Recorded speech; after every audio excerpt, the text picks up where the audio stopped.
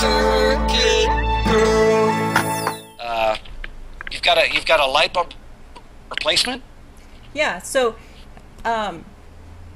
keeping on the pinball theme, uh, pinballs historically have used incandescent light bulbs, and you know they burn out, and there's all kinds of issues with bulbs. It'd be nice to replace them with LEDs, but there's some really downside to LEDs if you were to put them directly into a row column scanned pinball playfield.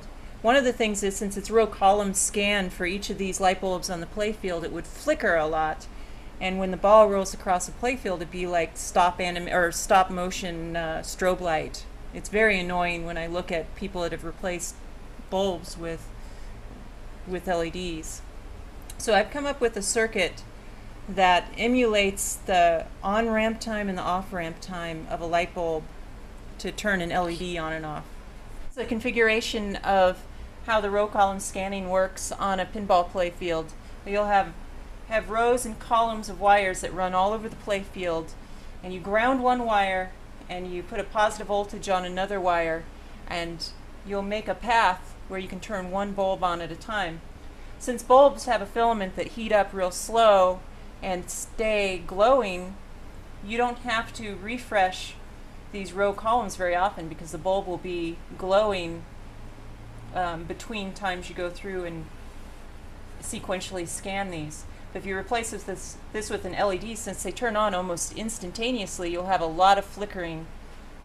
Alright, so this is the circuit that I put together that you would plug directly into the row column scan in between where the light bulb would go. When the row column scan turns on a light bulb, the current would flow through this diode, charge up this large capacitor, which would be tanking up this voltage and storing it for times that the row column scan is not on. Here we have a Darlington pair, which I just built them out of 2N3904 NPN transistors. This is a high gain circuit that doesn't take very much current to turn on a voltage path through this LED. We have a current limiting resistor here so we don't burn out the LED. And then I have an RC time constant here. So when the circuit is turned on, voltage would flow through this resistor and slowly charge up this capacitor, which would slowly turn on the LED. When the voltage is removed, now this capacitor has stored up a small charge, which is keeping the LED on for a moment, and this bleed resistor, this 4K here, slowly bleeds it down, so the LED turns on slow and turns off slow. You can adjust these different values for how slow and how fast you want the LED to turn on and off. Here's an example circuit that I put together on the prototype board. I have a regular light bulb that's hooked up to the same power source, so we can see how at the speed that it turns on and off. And then here's the Darlington pair and all the capacitors wired in this area, and there's a white LED here. So if I touch the circuit, you can see that the time that they come on and off is approximately the same in this circuit.